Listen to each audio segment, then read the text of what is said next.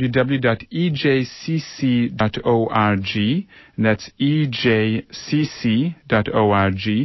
And for Redefining Progress, I think it is just redefiningprogress.org. I'll look it up for you and give you the phone number too in case you want to call them, because they're right here in Oakland. So local number 510-444-3041, and that is rprogress.org. I was wrong. www.rprogress.org. The phone number for EJCC 444-3041 and 510. I'm Pratap Chatterjee. Thank you for joining me. Thanks also to Erica Bridgman and our other engineer whose name I'm sorry I forgot to ask. Thank you so much.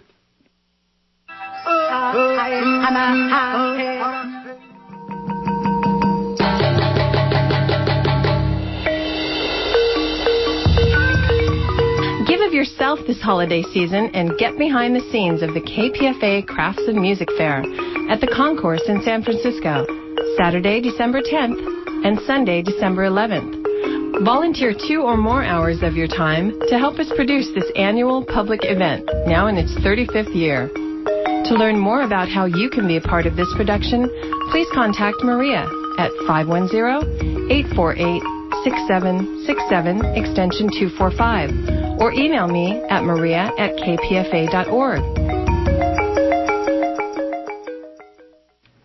And you're listening to 94.1 KPFA in Berkeley, 89.3 KPFB in Berkeley, 88.1 KFCF in Fresno, or online at kpfa.org. The time is 1:31 p.m.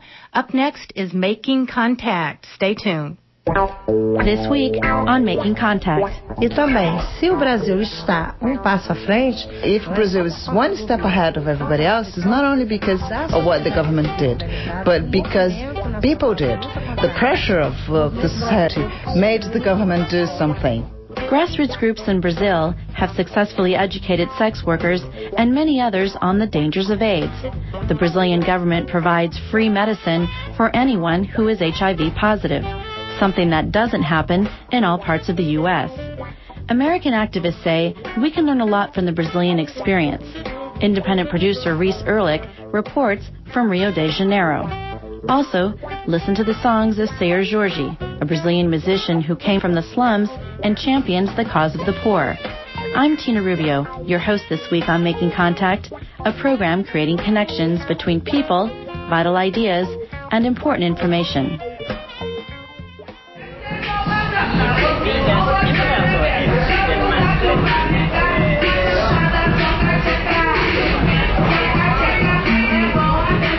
It's a warm night along the Copacabana beach, and young people are participating in the mating rituals common to any big city. 18-year-old Allison Almeida and 2 friends are hanging out on the street corner wearing tight jeans and stylish T-shirts. They carefully eye women dressed in halter tops and even tighter jeans.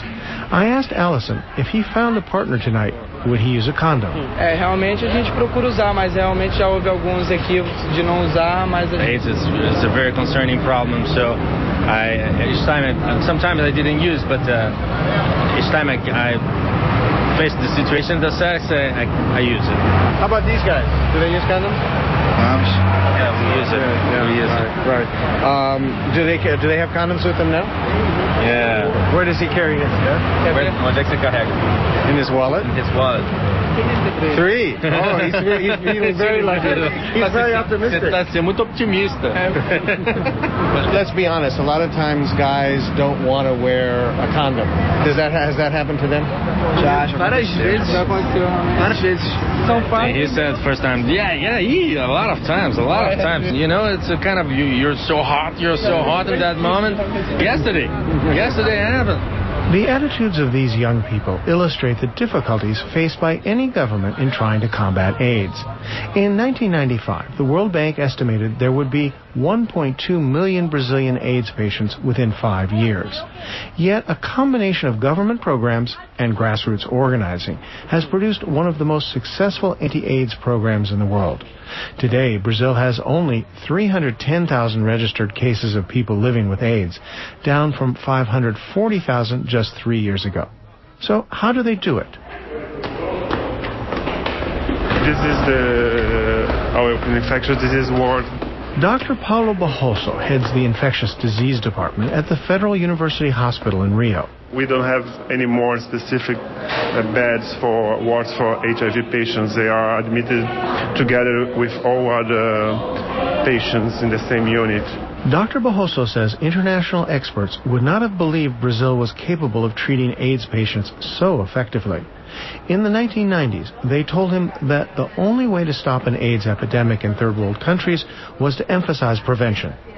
Dr. Barroso says such advice was, effectively, a death sentence for people already infected. They're talking about prevention, and we had relatives and family dying of HIV, and we couldn't do anything for those guys. So I think that now, if you look back, we see that it's possible to give therapy in developing countries. Brazil has shown that. Since the late 1990s, under pressure from non-governmental organizations and AIDS activists, the Brazilian government has provided free medical care for any AIDS patient, including free blood tests, exams, and advanced medications. Yes, it is expensive, but it's doable. And it will take only a small portion of the money that we are using for other purposes in the world, like war. This would be shocking in the United States, as you know. Yeah, I know. It's strange, because some people thought that we shouldn't be doing this thing, but I think that's the only way that you can guarantee drugs for everyone. Why? What was the argument against it? Some people say that you should put money in other things like education. This is not a high priority. But government programs are only half the picture. Grassroots groups provide the impetus for the anti-AIDS campaign.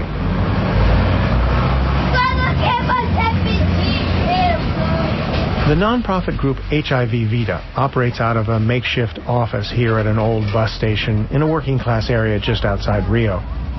Cleide Araujo, president of the group, is herself HIV positive. Her case was typical for Brazilians diagnosed with the disease in the 1980s and early 90s.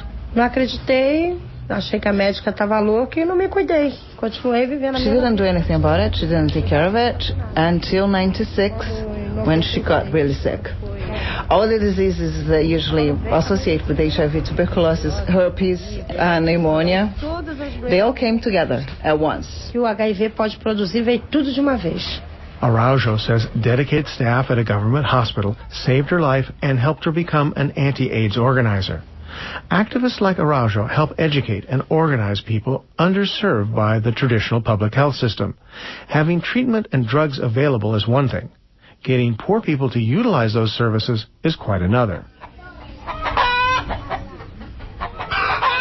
On this day, Araujo is visiting Sandra Palagar, a 36-year-old cook's assistant who is HIV positive. Palagar says she was diagnosed as HIV positive 5 years ago, but didn't seek treatment until she had some AIDS symptoms. HIV Vida played a critical role in making sure she got treatment and helping her deal with the aftermath of her diagnosis. Eu estava muito deprimida, muito para baixo. She was really depressed. Her viral countage was really high. And the support of the group, she took part in the meetings. She was explained how to take the drugs correctly, what they would do, their side effects. She would take the kids and they would look after the kids, so she felt it stronger. It made her stronger to be part of the group. Those drugs have to come from somewhere. For most third world countries, the cost of importing AIDS drugs, even at discounted prices, is prohibitive. The Brazilian Ministry of Health spends 2/3 of its entire AIDS budget on just 3 drugs manufactured by the U.S. pharmaceutical companies Merck, Abbott Laboratories, and Gilead Sciences. In order to bring those costs down, Brazil embarked on a unique and controversial policy. It started manufacturing its own drugs.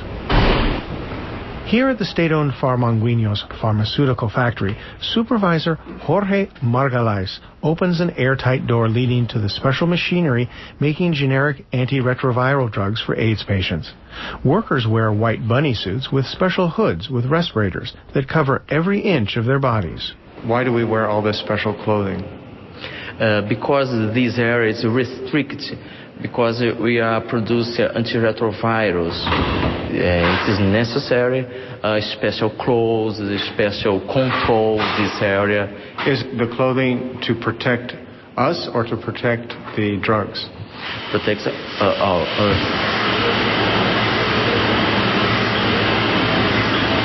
This machine produces about 30 million capsules per hour. 40,000 capsules per hour? Yes. Drugs for antiretrovirals. Mm-hmm. So to fight AIDS? Yes. Eloa dos Santos Pinheiro was the factory director at Farmanguinhos. She worked for multinational pharmaceutical companies in the U.S. for 18 years. The Brazilian government asked her to calculate the cost of manufacturing anti-AIDS drugs. She compared retail prices for drugs made by Merck and Roche with the actual cost of production. Why the price of the drugs under patents, why the price is so high? These institutes does technology, does research, and then I can buy the raw material from anywhere, and I calculate the cost. And I saw that Merck, Roche could drop their price also. She estimates that Big Pharma charge 80 to 90% over the cost of production for AIDS antiretrovirals. For other drugs, the difference is even higher. There is some products here for hypertension. One difference between my price and the price in pharmacies, 2,000%. 2,000. They are so greedy, it's incredible. Pharmaceutical companies argue that they must pay more than just the cost of raw materials. They spend a massive amount of money to research and develop drugs. So their high prices are justified because they must recoup those initial expenses. Pinheiro says that's bunk. She can research and develop a drug for 10% of the cost claimed by the multinationals. They calculate about $500 million to develop a new entity. I think they exaggerate the cost in research and 10 times more than our calculation. I know that there is a difference of salary. There is one thing that I know they have, we haven't. They pay for lobbies, they pay for marketing, they pay for a lot of things. Brazilian officials said they won't let the multinationals get away with charging outrageously high prices. Every few years, they engage in very tough bargaining to lower the cost of AIDS drugs. Under international law, Brazil can declare a health emergency and then manufacture the drugs as generics. Dr. Mauro Schechter, an AIDS expert in Rio, says that gives the government a lot of leverage. The fact that drugs can be locally produced at a lower cost, it's also an incentive, so to speak, for branding companies to sell at lower prices because there is competition. AIDS activists in the U.S. have taken up the fight in support of Brazil's demands and are drawing additional lessons from Brazil's movement for better health care.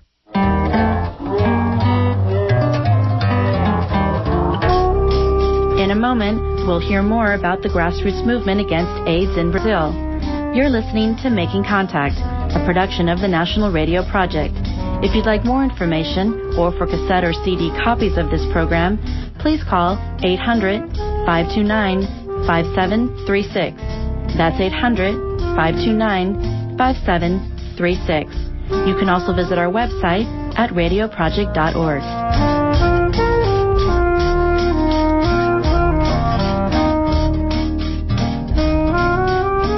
AIDS activists in the U.S. have held demonstrations in support of Brazil's demands for lower-cost drugs. John Iverson, a co-founder of the AIDS group ACT UP in Oakland and Berkeley, says Brazil provides a positive example for the U.S. He says Brazilian health officials actually provide more reliable drug treatment than the far wealthier U.S. government. In Brazil, actually, the treatment is more universal than it is in the United States, where there are waiting lists for AIDS drug assistance programs. AIDS hits minority communities in the U.S. particularly hard. In 2003, of the country's 902,000 diagnosed AIDS cases, 20% were Latino and 42% African American. Iverson says in the South and Southwest, patients often can't get free drugs until they become disabled from AIDS. They wait till they get sick and can qualify for Medicaid and Medicare. Brazil has seen that you don't wait for people to get sick. You treat them, they stay out of the hospital, they don't need social services, people aren't collecting unemployment, and they're still in the economy paying taxes. As a result of strong domestic and international pressure, in early October, Abbott Labs agreed to reduce by nearly half the price of its AIDS drug, Kaletra. Negotiations continue with the two other multinational drug companies. At his hospital pharmacy, AIDS specialist Dr. Pajoso says that keeping down the cost of drugs makes their free distribution a lot easier. This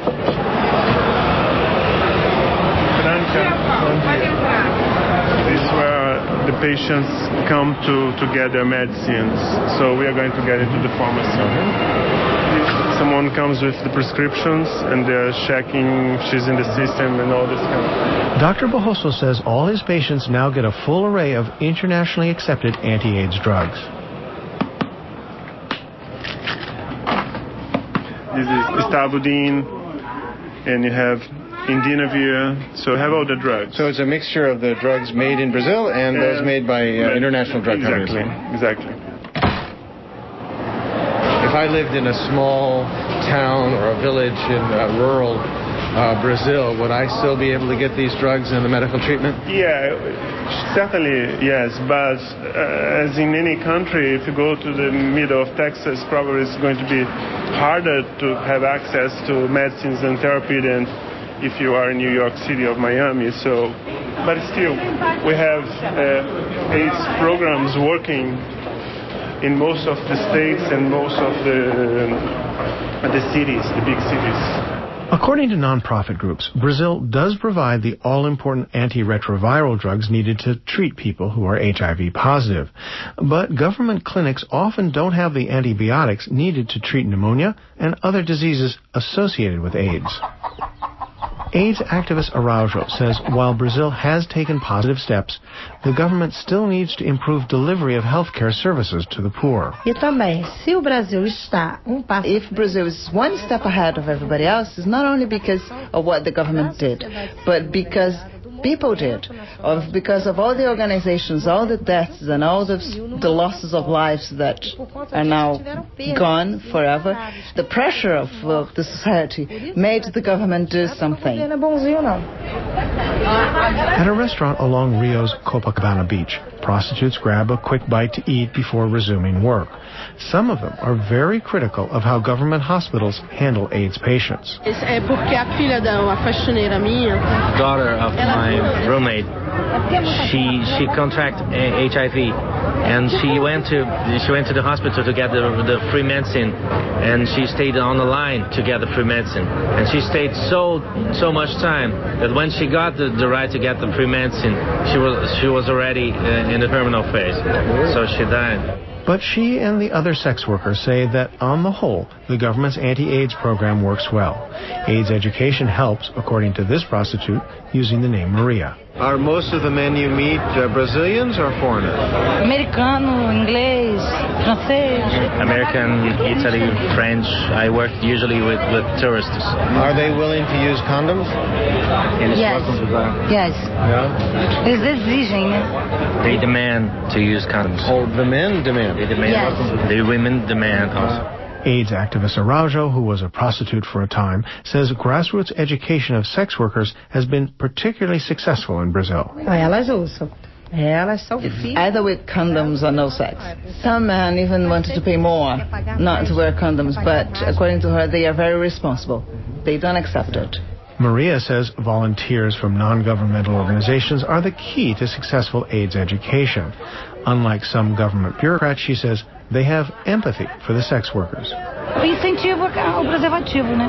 They do a campaign on that. They motivate us to use the condom and talk about the aspects of the disease. Each summer they come here, they go through the beach, they distribute condoms and folders explaining about the diseases and etc. They're volunteers also, and I think this is very interesting. I don't think this is a pressure from the government. It's a good thing.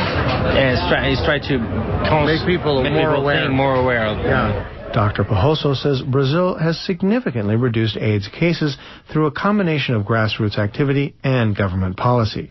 He notes that AIDS remains a major plague in Africa and some other parts of the world. Everybody in the world who works with HIV needs to recognize that there's this disparity of having tons of millions of people dying with HIV without having access to drugs that are available in the developed world. This big difference between rich and poor countries is not acceptable anymore. This is a tragedy. HIV is a tragedy in Africa, in Asia, in Latin America. And Brazil has shown that we can make a difference if we try to work together. American AIDS activists say that is perhaps the number one lesson that Brazil has to offer. The fight against AIDS requires more than a government providing services. People must get organized at the grassroots.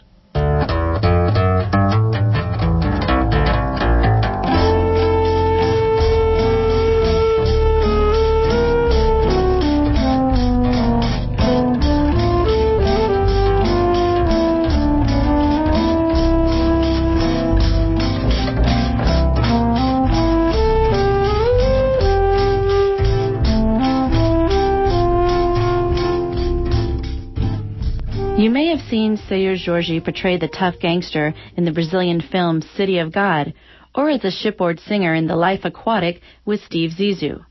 Jorge is a talented singer-songwriter who combines samba with elements of funk and hip-hop.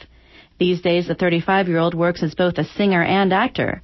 As Reese Ehrlich reports, Jorge grew up in a poor favela and hasn't forgotten his roots. As a young teenager, Seu Jorge taught himself to play guitar. He soon discovered that it was more than just a musical instrument. His sister and manager, Maya Jorge, translates. Na prática, era muito simples. As pessoas me viam passar com... It was actually a very practical way of communication in the beginning, because I used to walk around here, Rio, with my guitar. And, used to see those people sitting in bars on the streets, having a beer, and people was like, hey, you, hi, you have a guitar on you, why don't you play for us? Não sei por que você se foi, quantas saudades eu senti. As cadeiras são lá de fora do bar, mesa, as pessoas tomando uma cerveja. I was communicating with my guitar, making friends. Jorge used those communication skills to put together a local band. Then, 6 years ago, he burst onto the national scene in Brazil. His first CD, Black Tie Samba, contains lots of original songs based on samba, but fused with funk and hip-hop.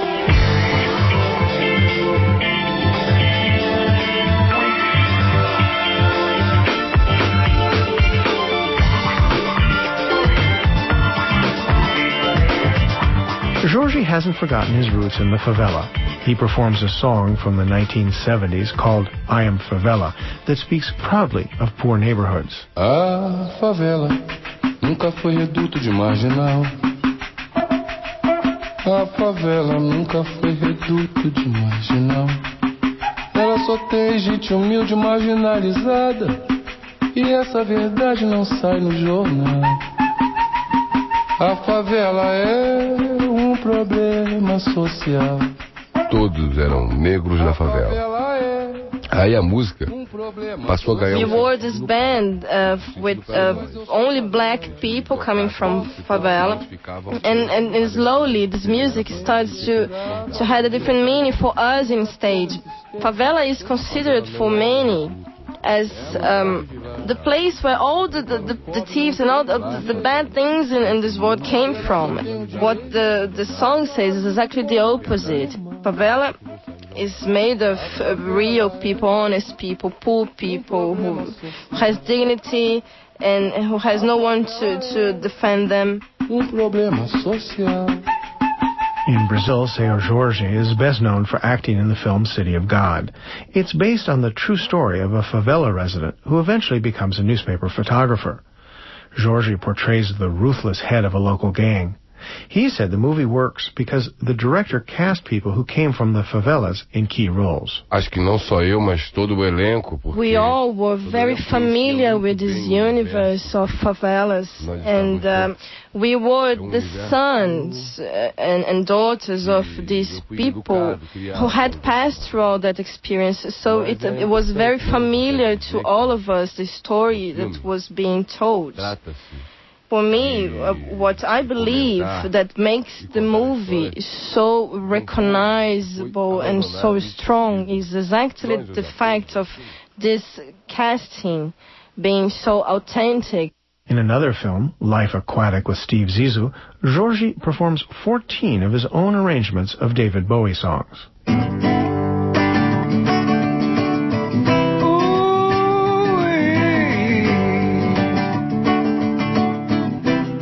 Jorge says he really didn't know much about David Bowie's music before working on the film. Para dizer bem a verdade, foi uma... So to tell you the truth, it was a big surprise because David Bowie is a big artist of a great value and very well known. But when I was young, when I was in favela, this kind of information was unreachable. It was not the kind of music that I could reach or I could know. So the only tune I was familiar with was Let's Dance, because it was a great hit in the 80s. The challenge was to preserve the simplicity and the nature of David's music. So our guitar was designed for a different kind of harmony. Foi bom porque eu tive que... For me, it was a rediscover of my talent to have to deal with David songs and to have to deal with the simplicity and the music, and to be honest, after working with David Bowie music, it has brought to me this influence is changing my composers actually, and is bringing different things to my music now. Seu Jorge recently released a new CD, Cru, which means raw. Unlike his highly produced previous CDs, Cru is stripped down to just singer, guitar, and percussion. I wanted Cru to be a CD for emotion. When I was designing Cru in my mind, it was more calm, it has a different concept. It was especially designed for France, for my public in France. And after that, it started growing and growing. Jorge no longer draws much of his audience from the favelas, where highly processed pop music is more popular. But he continues to advocate for the poor in his lyrics. Brazil's center-left president, Ignacio Lula da Silva, was elected with strong support from the working class. But Jorge and many others now criticize the president for failure to help the poor. Eu estava esperando mais. Eu estou desapontado. I am very disappointed with him. And I believe that we are all very disappointed because everyone that comes from the people, for example, like the poor people who suddenly are being heard or are doing good stuff, like Lula, for example, who was just like every other poor people in Brazil. When we all suddenly trust someone like us because we believe that for being from the same situation, it will help with our problems. And then suddenly we realize that Lula wasn't strong enough. Jorge says many working class and progressive people in Brazil share that sentiment. Dessa vez foi dada essa confiança ao presidente Lula. Lula is finishing his time in power now, and unfortunately he didn't manage to show any interest in helping or in changing anything. And I'm not alone. I have many other people with me that believes in the same, and the future of my children depends on it. I do believe in the future, and I do believe that I can help. Seu Jorge toured the U.S., Canada, and Europe earlier this year. His latest CD is called Cru. For Making Contact, I'm Rhys Ehrlich, Rio de Janeiro. Thank you so much. See you.